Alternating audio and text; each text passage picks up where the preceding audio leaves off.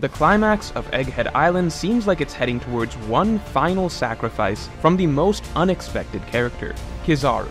Not just an act of rebelling against the world government, not just changing sides, but a true sacrifice. Kizaru genuinely giving his life to save the Straw Hats and the future of the entire world, going out in a blaze of glory. And most specifically, I believe this is because Imu is going to use the same weapon that he used on the Logia Kingdom as a last-ditch attempt to destroy Egghead Island and stop Vegapunk's message from fully playing out. And the only person on that island who has a hope of stopping this giant weapon, this assault of light from the heavens, is Kizaru, with the power of his light, Logia Awakening. Yes, the first Logia Awakening we will see is Kizaru's, and it is likely to be the final great act of a man desperately trying to make amends. Everything from Kizaru's character arc, the themes of Egghead itself, the direction of the arc's finale, the past clues from storylines like Enies Lobby, and the hints we've recently gotten about Logia Awakening all point to this conclusion for Kizaru's storyline being extremely likely. So let me break it down from the start.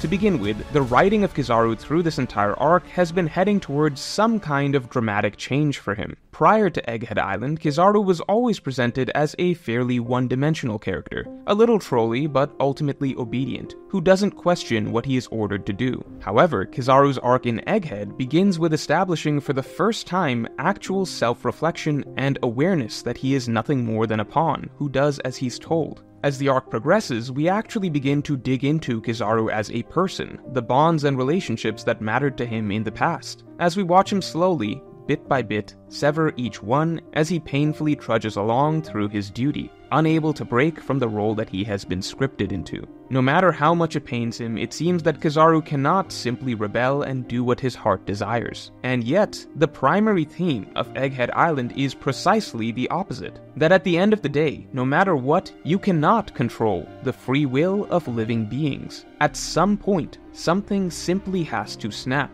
We see this concept present itself through a myriad of characters, but most importantly, one of the primary driving factors for living beings rebelling against their programming is emotional bonds. The love the Hancock Seraphim has for Luffy, or the love that Kuma has for his daughter, this is what ultimately drives them to break free of what they are made to do. And even though Kizaru doesn't necessarily love any one of the characters he has had to hurt so far this arc, the fact remains that Oda chose to write Kizaru's past and relationships to be so deeply tied to the characters of Egghead Island for a reason. For some reason, going all the way back to Sabaody, Oda made sure to establish that Kizaru does have people that he is deeply, personally close to. And for that same reason, Oda chose to dig into that deeper and deeper in Egghead. Every single character on the Straw Hat side, Vegapunk, Sentomaru, Bonnie, Kuma, they are all written to be personal relationships for Kizaru. These are all characters that he is one by one having to hurt, and Oda is making sure to make it explicitly clear at every step of Kizaru's journey that this is deeply affecting him, that Kizaru does not want to do any of this. And yet at the end of the day, while many readers might have expected some turnaround for Kizaru before he went too far, some sentimental moment perhaps where he too decides to switch over and side with his friends against the evil world government, the power of Kizaru's storyline seems to be in the fact that the programming of his obedience runs so deep that the last-minute sentimental character change that we all wanted simply never happened. Kizaru went the distance. He actually killed Vegapunk.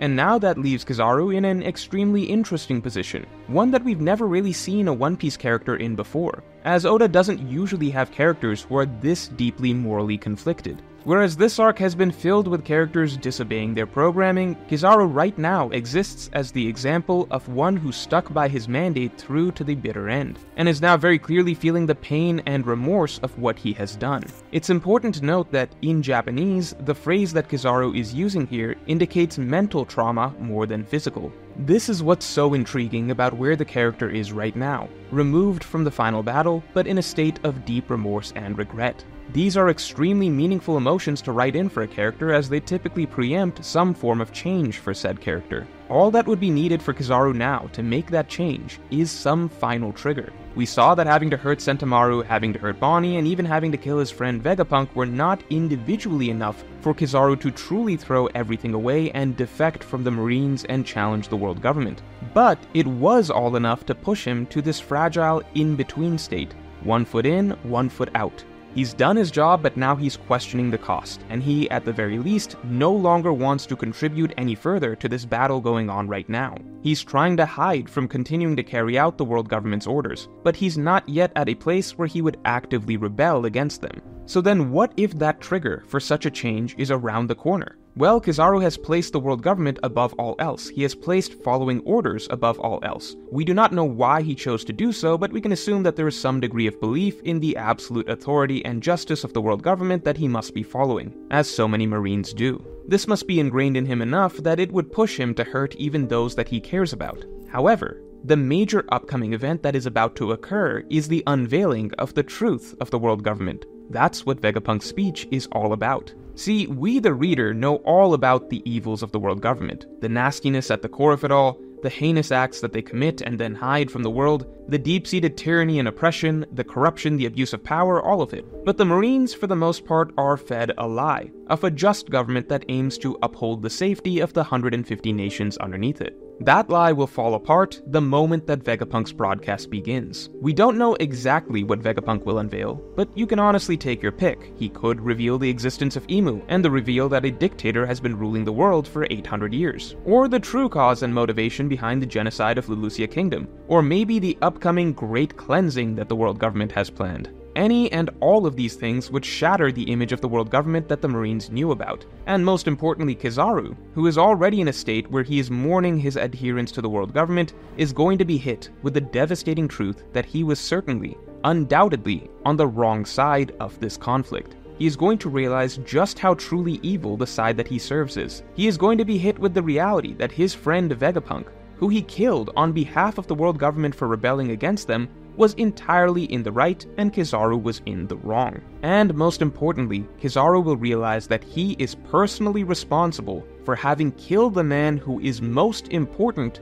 to actually helping the world. Kizaru will be faced with the truth that he has made one of the most unforgivable mistakes imaginable, both on a personal level and in terms of global impact. At that moment, when the realization of all of this hits, Kizaru will once again be faced with a choice. One final choice. To continue fighting for the government that he now knows unquestionably is in the wrong, or to try and do something to right the grievous wrong that he just committed, and honor the legacy of his friend who he killed. And the opportunity to right that wrong is built directly into the arc. See, the Egghead Island arc begins with a world-changing event, the destruction of the Logia Kingdom. Emu does this with a weapon, perhaps hinted to be the ancient weapon Uranus. And what's so special about this weapon is that it is very clearly a barrage of giant beams of light. Giant lasers, much like a giant version of Kizaru's own abilities. Nothing that we know of in the One Piece world could potentially stop a weapon like this. And if Vegapunk's speech begins, and it starts revealing the truth of the world, then there is no question that Emu would be forced to pull out his absolute last resort and fire the weapon at Egghead Island as a final-ditch attempt to at least try to cut the broadcast short before too much information gets out.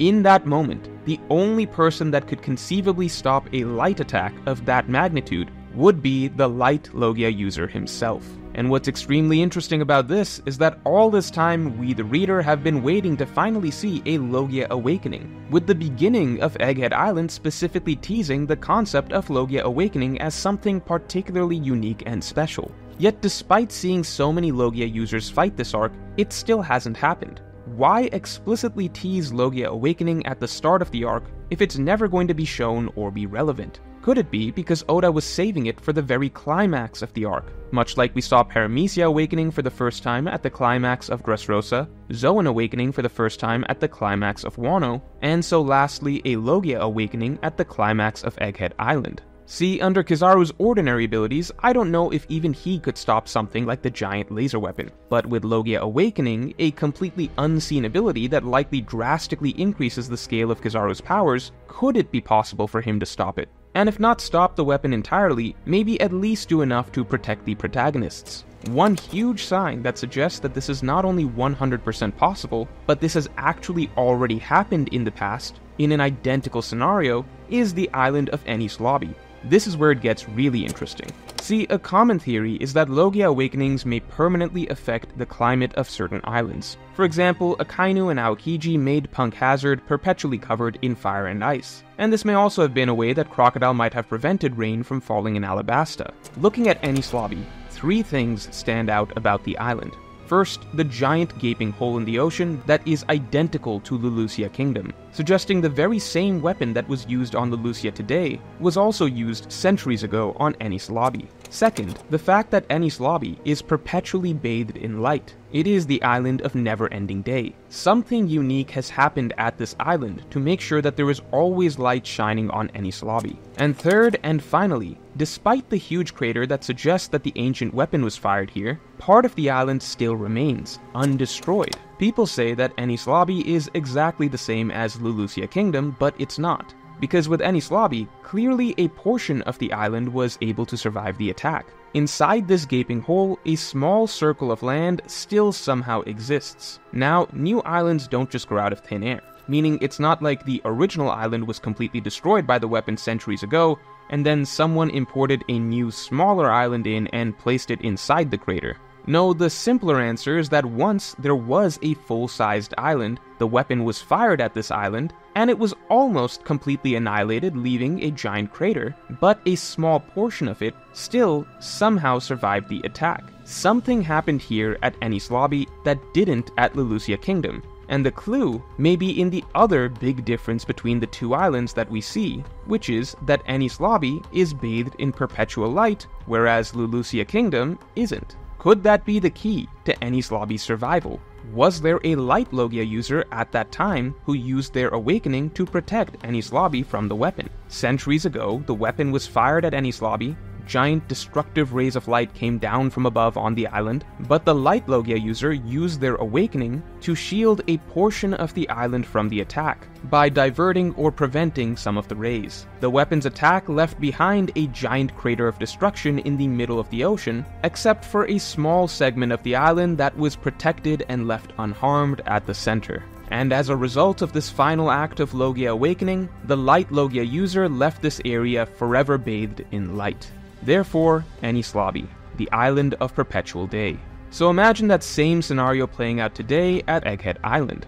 We saw that the world government is willing to use the weapon to destroy islands. It's entirely possible they still have one more Mother Flame from Vegapunk, as it's never outright stated how many Mother Flames Vegapunk gave Emu. The time is approaching that Emu is going to have to go into complete panic mode and use his last-ditch resort if the Gorosei can't win during the time limit and Vegapunk's speech begins. At the same time, we've had Logia Awakening hinted at this arc. And out of all the Logia users in One Piece, literally the only one who could stop this light-based weapon if Emu used it, just so happens to be the light Logia user that we have on this very island, Kizaru.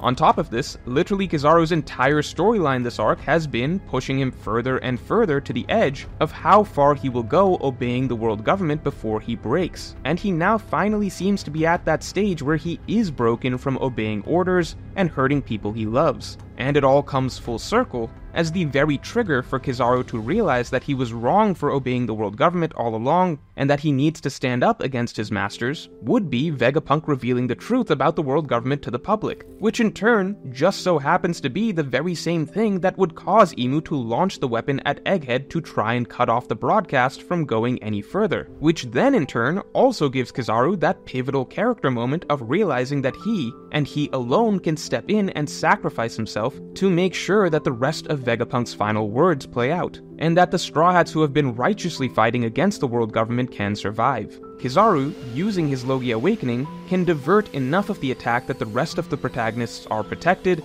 and the final words of Vegapunk's speech can play out, thereby perfectly concluding the Egghead Island arc that is all about how the natural urges of living beings inevitably lead them to follow free will and emotion over obedience. Kizaru may very likely die in the process of saving everyone, but he gains redemption and freedom in the end. So do you think that Kizaru has one final sacrifice left in him? Let me know in the comments below, and if you enjoyed this video then definitely like and subscribe. And you can get my extended thoughts as to why I don't think Kizaru has any foreseeable future beyond dying at Egghead Island on my weekly podcast by supporting me on Patreon, link in the description below.